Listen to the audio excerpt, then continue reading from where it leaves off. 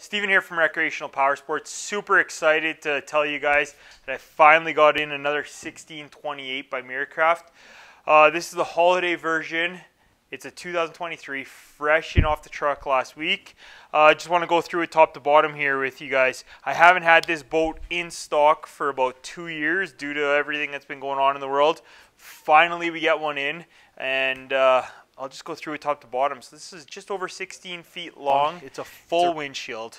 It's got a full fiberglass console, so that's both sides, and the open bow is all fiberglass. So the nice thing that MirroCraft's got going on, they're the only company in the industry with fiberglass consoles. Fiberglass doesn't fade, it shouldn't crack, and it shouldn't scuff. And if it does do any of those, you can quickly and easily repair it, unlike plastic where you can't repair it. So it is fiberglass, fully gelled, very nice. Alongside, you can see we get the black and the white. I added the pop-up cleats to it. You got some grab handles. Comes complete with the ShoreLand'r trailer, chrome logos by MirroCraft.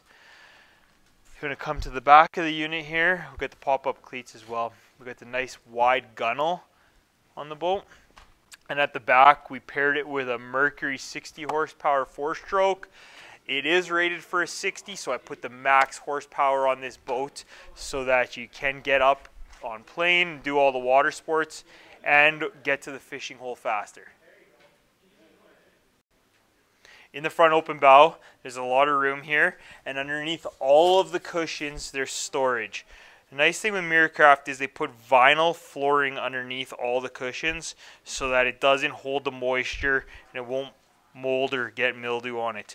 It's fully open all the way around the whole front. If you follow me through the back here, through the windshield, right on the side here, we got the stereo, Bluetooth stereo with speakers.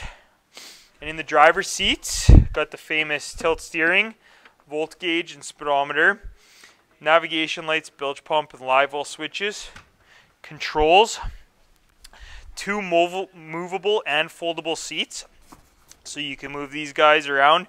You could put the passenger or the driver right in the center here. At the back, very cool feature on this boat is the back bench with the flip-up backrest. So if I close that, underneath, the fuel tank and the batteries stow really nicely. It is a portable tank. Nice feature with that is you could take it out, take it on the shore, fill it up on shore. Once we close, on the side here is a nice large Livewell, and along this side here is the rod storage. You can see we currently have the navigation lights there, but it is a nice big rod storage. Cup holders all over the boat.